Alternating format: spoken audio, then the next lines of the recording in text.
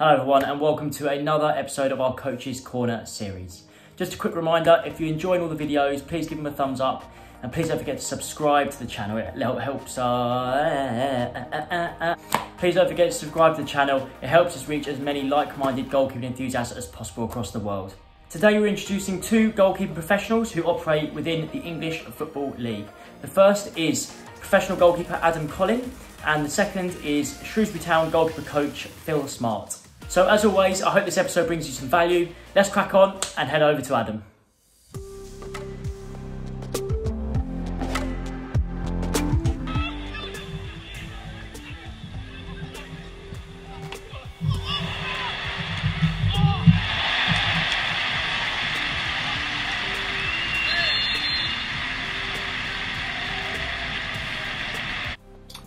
Hi, my name's Adam Collin. I'm the owner and lead coach of AC1 Goalkeeping. I'm still currently playing professional at Carlisle United in League 2. I'd just like to thank Matt for inviting me to do this short video piece on how COVID-19 has affected my goalkeeping academy and obviously talk about things moving forwards.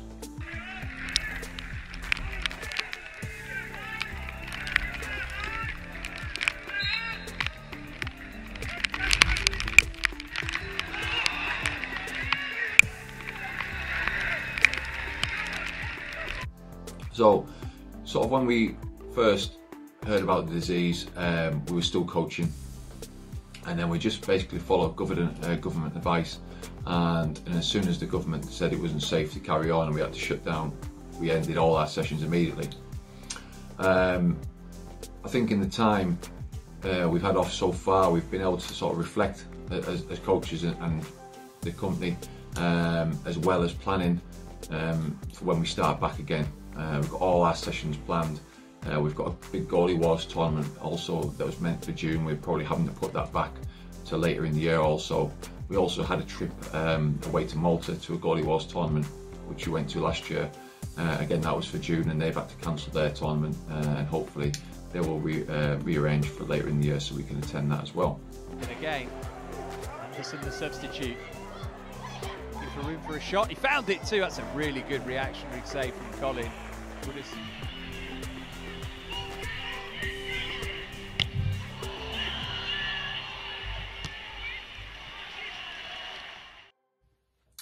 But we will look at about close to about 100 goalkeepers each week in our group sessions, and they were hitting such high standards week in, week out with their training, and getting towards the end of the season where in their own leagues, whether they were under 8s or adults, they were getting to the business end of the leagues as were professionals, and they're all getting to the end of the cup competitions as well.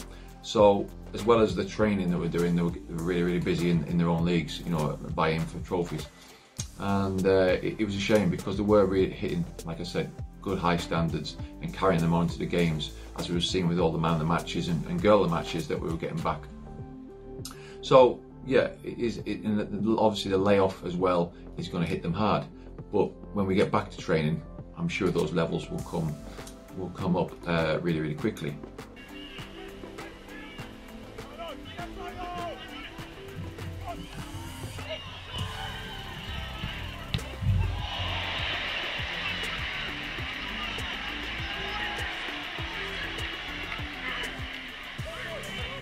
And finally, how we're adapting to it is basically we're releasing some home videos, weekly home videos, which are on our Facebook page and on YouTube, where the goalies can go and have a look, watch the sessions, take little bits out of those sessions to do with the parents, the kids, their brothers and sisters, etc. at home. And we've had really good feedback off that and some great video footage as well. And we're also running a glove competition where, for instance here, they can design their own glove with Glue Pro and myself, and we'll put that into production for the winner later in the season as well. So loads of little different things just to keep the interest going. So again, I'd like to say thanks to Matt for involving AC1 Goalkeeping and myself, and I just hope that everybody's staying safe out there and we can fight this together. Thank you very much.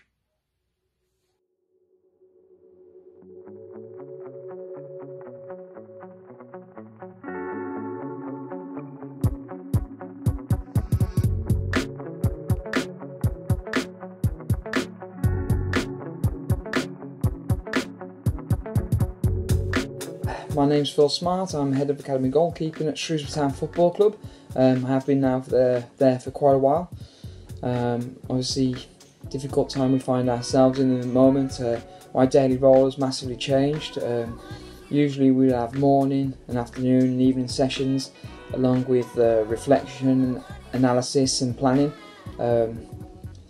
Given everything, we've had to adapt to help the boys to keep them engaged, to help them stay positive. Our club have set up daily challenges that the lads can do at home safely, along with positional tasks that our analyst sends out clips, along with team footage, so that the players watch, and then they meet on a Zoom meeting as a team and then as position-specific groups to go through the footage and collectively give their opinions and look for the key attributes needed to be successful and help them develop their game.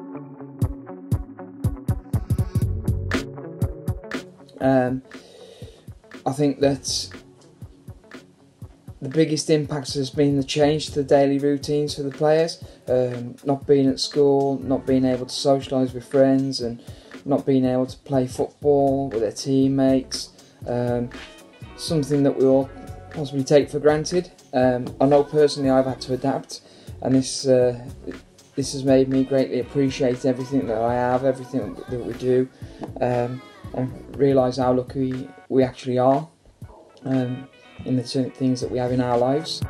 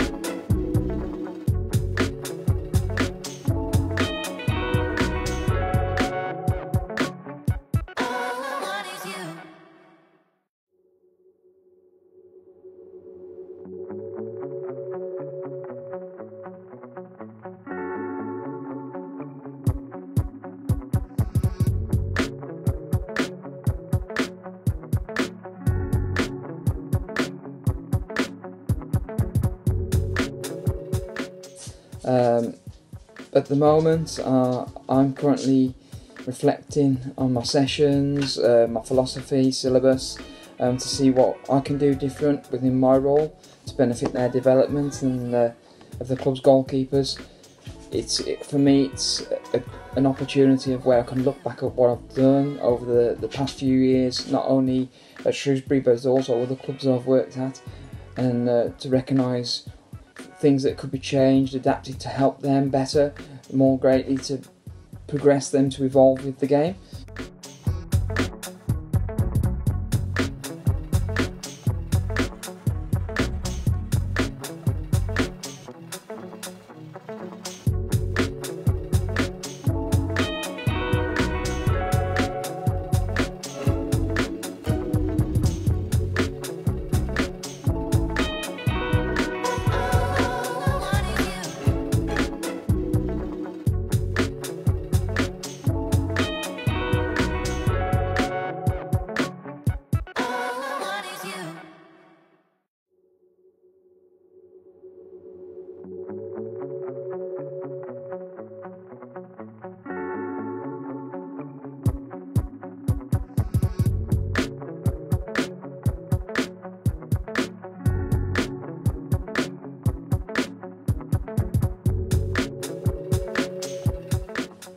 Biggest advice I can give for coaches at this point is use that time to reflect. There's loads of learning platforms out there to help you do this as well.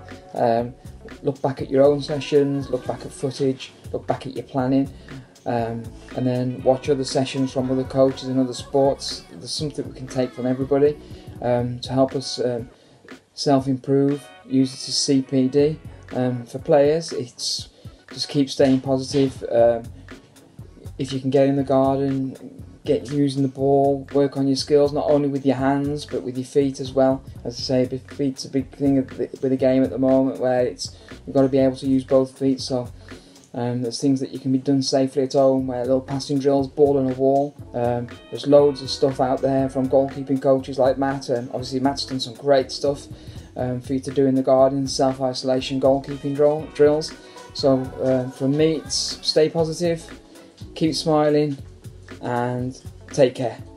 Thank you, see you later, bye bye. Thank you for watching today's episode. I hope it brought you some value and I hope you enjoyed it. Thank you to Phil and thank you to Adam for taking part in our Coaches Corner series. The next episode will be with Steve Rodden, who is the owner of Elite Goalkeeper Academy, and with Dan Worthington, who works with DW Academy, as we focus in on grassroots football. So, thank you for watching again, and I'll see you all soon.